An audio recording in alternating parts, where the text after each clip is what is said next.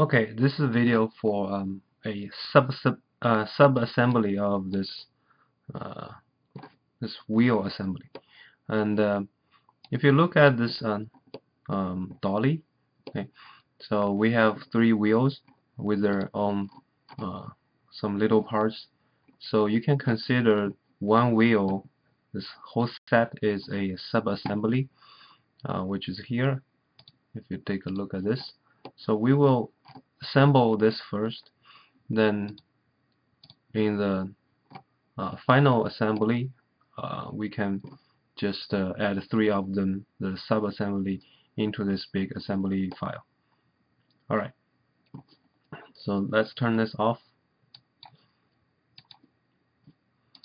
and first you want to build a new file. Actually, before we start the assembly, we need those bearing balls, so that's gonna be another file, another modeling file.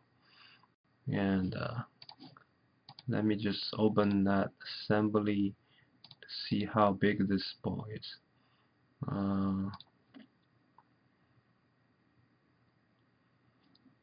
Okay, it should be here. Well, this information, the diameter is 1/8. So what we need to do is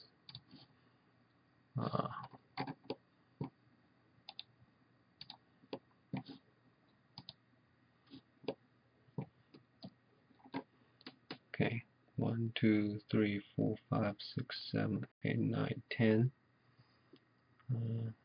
So that's 16, right? 1, 2, 3, 4, 5, 6, 7, 8, 9.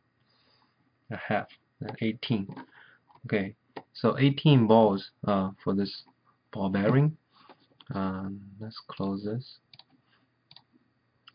So what you need to do is first build a new modeling file for the ball. I'm not going to rename this, but you need to rename this and find a proper folder.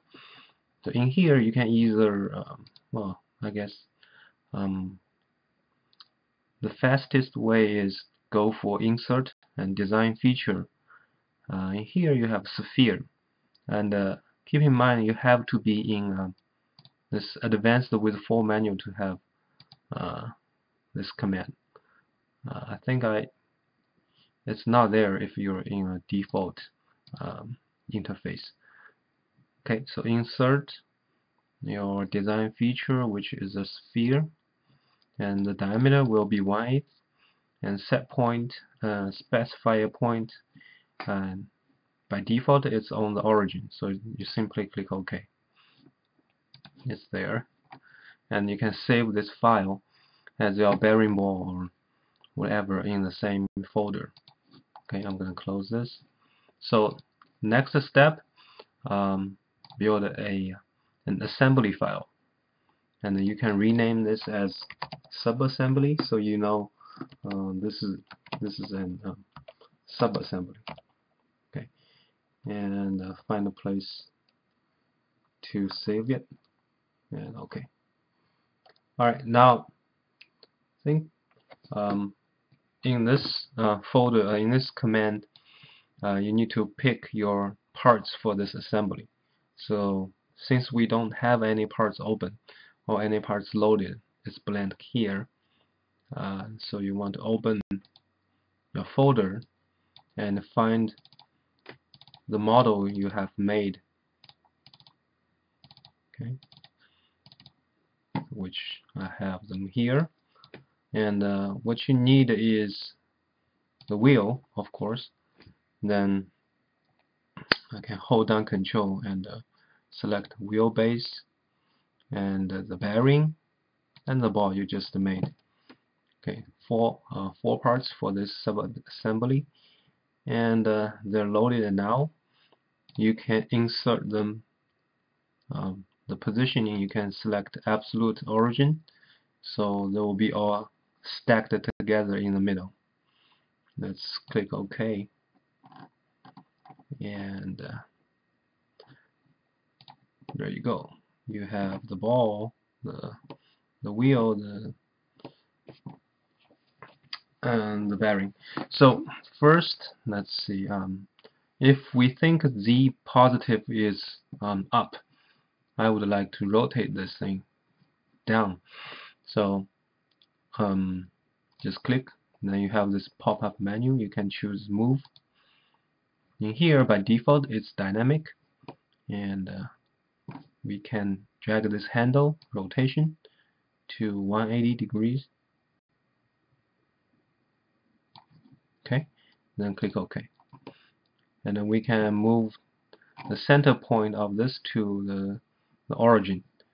So if you missed this pop-up menu, the move component command will be here. Then let's see, points, we can choose point to point. So from point, that will be the center of this circle. Then to point, we can just manually type in the point from this point dialog. And by default, it's the absolute origin. So that's what we want. Just click OK. Right. And then for the wheel, it's a little bit easier. You can use constraint to move it. Okay. Before that, we can first apply a assembly constraint for this wheelbase, which is this icon, or it's here in the menu bar. So imagine we are like in a space. Everything is floating. So to constrain your parts, you want at least one thing is fixed. So we will apply this fixed constraint for this wheelbase. That's kind of your anchor point for this whole assembly, right? And let's change it to a nicer color. Okay. Now next we can use this as your anchor. We can move things around. So for the wheel, oops. Okay, that's right. Pick the wheel, apply a constraint, and this time we need a fit. Okay, so fit is to align two cylindrical face. That's a cylindrical face to another cylindrical face. So there will be a coaxial. However, they don't. You can still move this along the axis. If you have this dynamic on, you can still move this left and right, but not X and Y. So if you try X, it doesn't move. Alright, now that's why we need an extra constraint for the wheel. That will be touch align. If your model is correct or your dimension is correct, okay, we want to make this face to touch this face. Okay, and FA. See, if your dimension is right, you should have no gap between them. And if you do have a gap, there's a workaround. Okay, let me delete this dimension constraint, and let's move it out so it's clear. There's another constraint you can apply, which is center. Okay, so we have those two inside or outside face. That's the same. So that's a pair of faces. And also the side face of this wheel is a pair of faces. That is a pair to a pair. Right? So you can have the option to put one face or one point in the middle of 2 points, or 2 points in the middle of. It's the same. It's just the vice versa direction. So here we can choose 2 to 2, which means this two face, the center of this two face will be the center of these two faces. Okay, so this way, even if your wheel is narrower, you have a gap, you will have two equal gap on both sides, which is nicer. Okay, and let's try to move this up a little bit so we can add some bearing bars between them. Alright, so for the bearing bars, this ball would, let's see, you would want this face, right, to touch this trench. So let's try it. You want the face of the ball to touch this face, and also the face of the ball to touch that face. Let's take a look to see if this can be done. First, let's move this ball to a better location.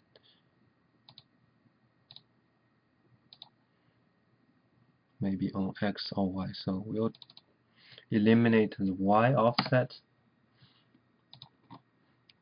Also, first make those two holes fit. Make this hole and that hole fit, and that will be a fit constraint between this hole and that hole. Okay, so this bearing cup will not move. Then let's move the ball dynamically to here.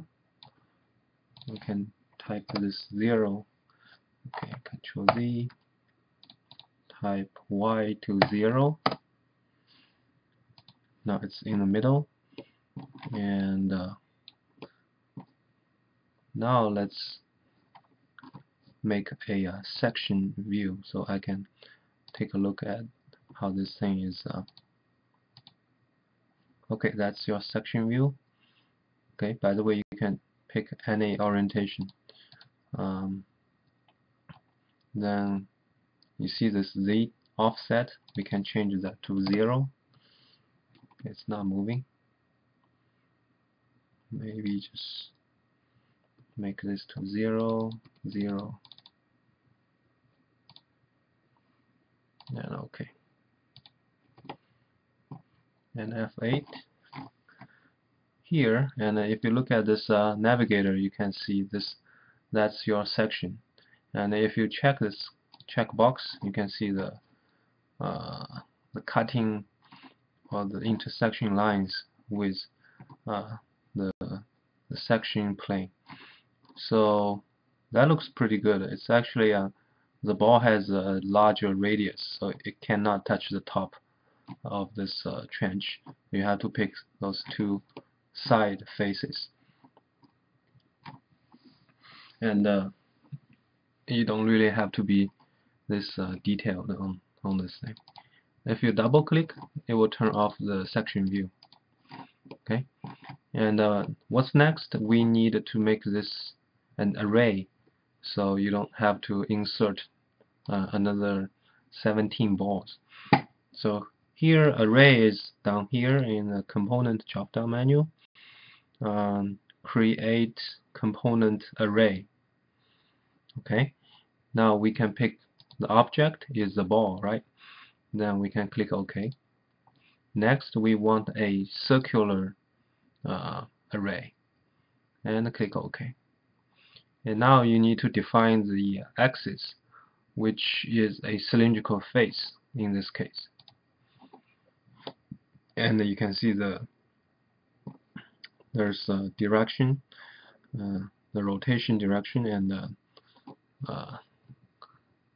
so here, total number of your array, we will need 18 bearing balls, and the angle here is not the span of the array, it's actually the interval between two bearing balls. So that will be 360 divided by 18. That's actually 20.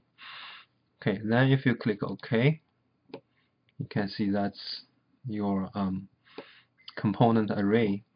And let's hide the bearing and look from top. That looks pretty much the right distance between them. You don't want overlapping.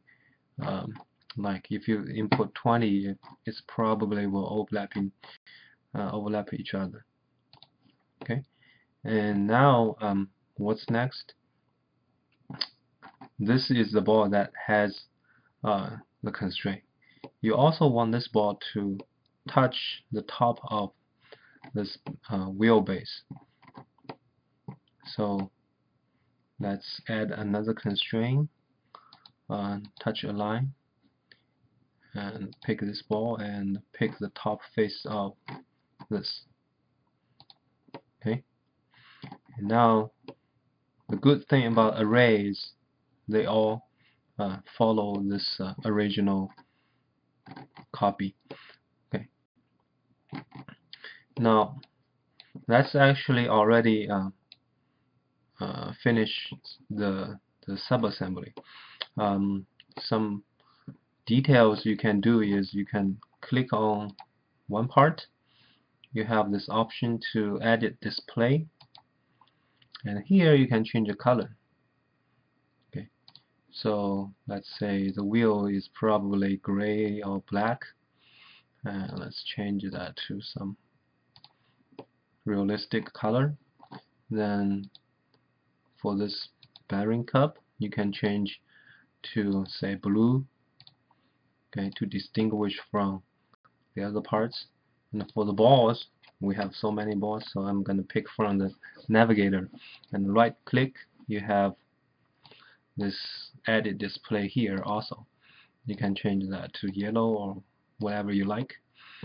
And also for this part,